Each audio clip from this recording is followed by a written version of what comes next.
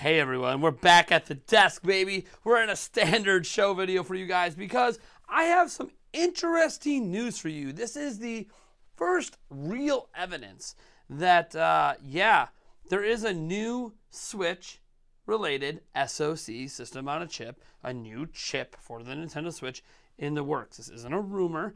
This isn't a... there's going to be some speculation, I suppose, but it's not a rumor, guys. This isn't even coming from Bloomberg or anything like that. We have actual evidence you can look at for yourself and see that, yeah, we're getting something eventually for something.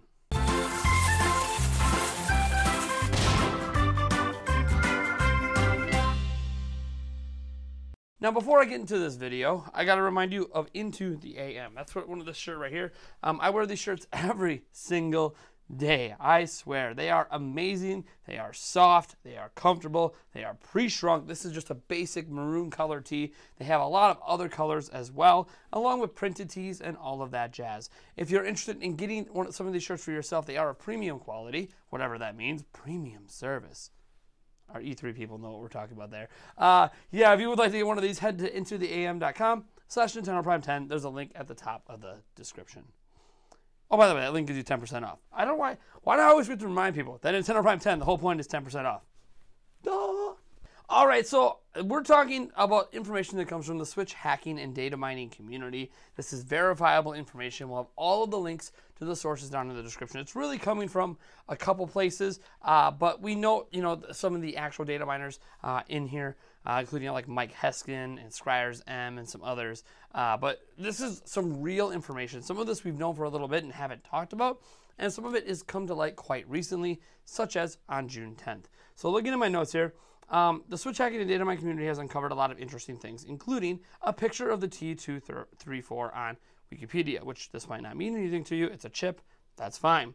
Copite 7KIMI states plainly that a new Switch will use a customized version known as T239. He said this on June 10th.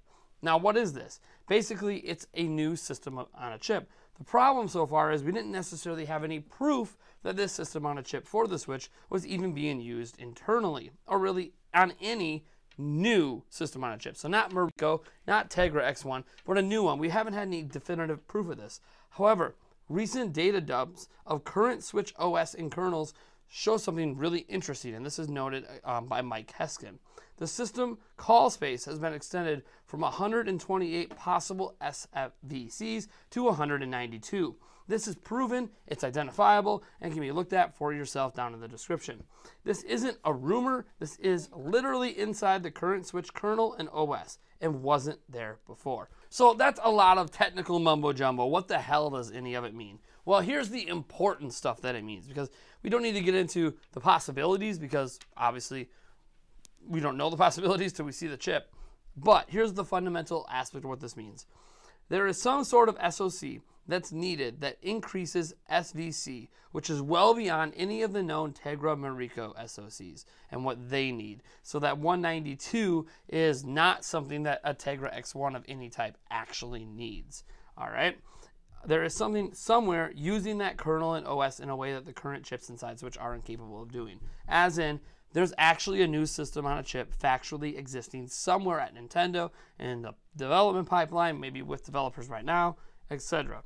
Factually, a new chip that is not Tegra X1 inside a Switch exists somewhere.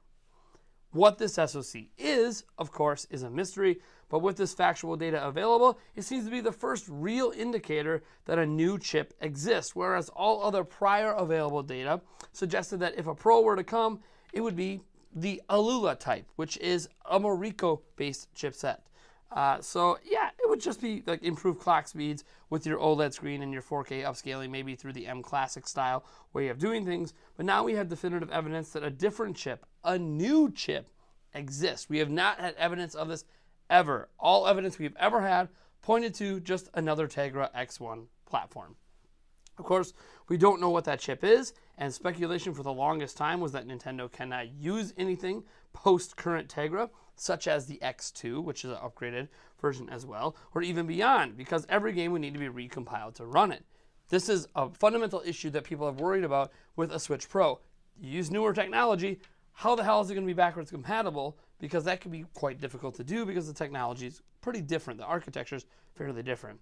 However, as the astute tech enthusiast noted, that's not necessarily true, and there are ways you can still run current games in modes within newer technology, where the code still sees everything as a Morrico chip, where you can later update the game to unlock support for rumored Switch features like DLSS, 4K, and yes, taking advantage of that newer technology, increased frame rates, all that jazz.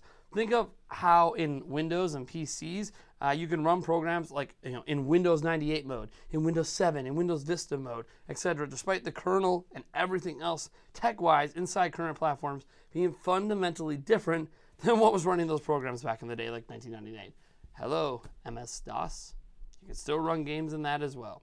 That's what's very interesting about this technology is obviously backwards compatibility is a concern, but also is it really a concern? I think a lot of the concern around it is not knowing how Nintendo would handle backwards compatibility, but there's obviously options. Now, here's what we need to talk about when we're talking about this particular chip, this particular news.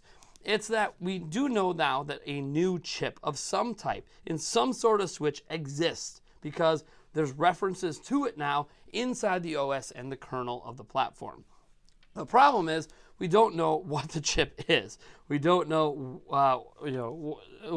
is this the Orin chip, right? Now, there's been a lot of talk about Orin. If you don't know what it is, you can go look it up. It's basically newer technology. Might even be based on Lovelace, which is like next-gen technology, which would be absolutely insane to see that inside a Switch. But this also can't be ignored that this new chip could mean next-gen. We can't say that this is definitively the Pro when it could also be for a next-gen Switch. It's possible there'll be multiple generations of Switch. It's also possible there might never be a next-gen Switch.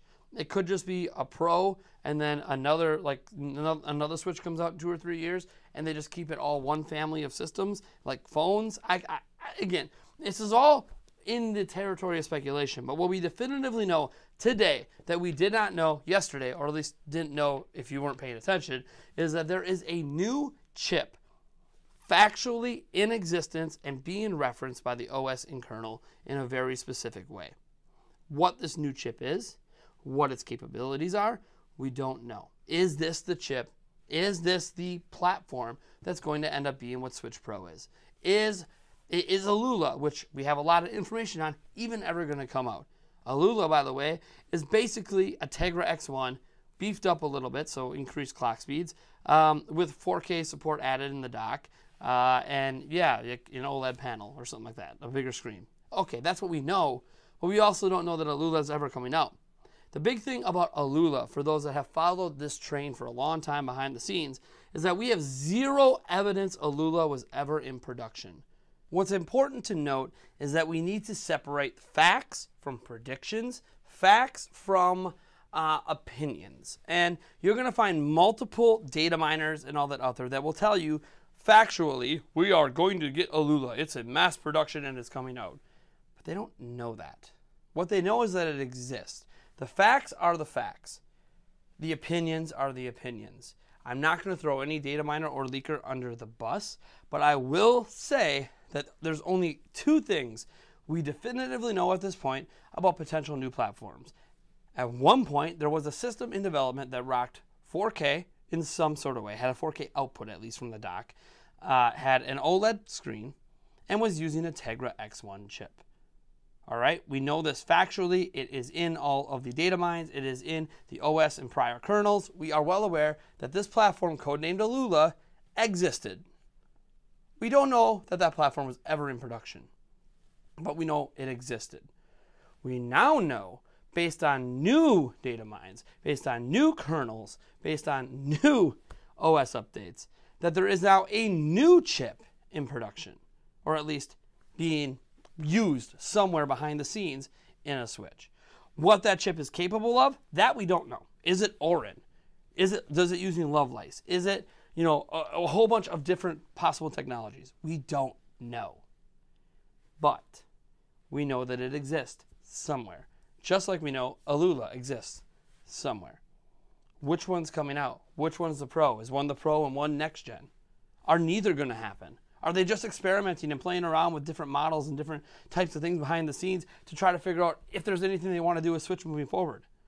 I don't know. I don't have the answers to any of this.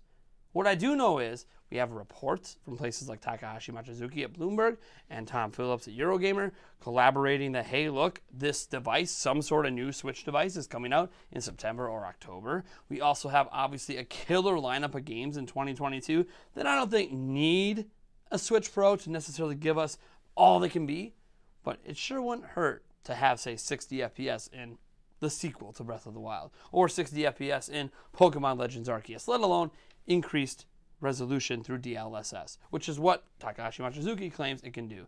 And if it is doing it through DLSS, then it has to be obviously be newer technology that can support that. And then how expensive would that be? And then what happens in the trickle down to the OG Switch and the Switch Lite? I don't have answers to any of this. What we now know factually, the Alula platform with a Mariko existed behind the scenes at some point. And now a platform that has a new SOC of some point exists behind the scenes. That's it. That's the news. What we do with that from that point forward is all speculation.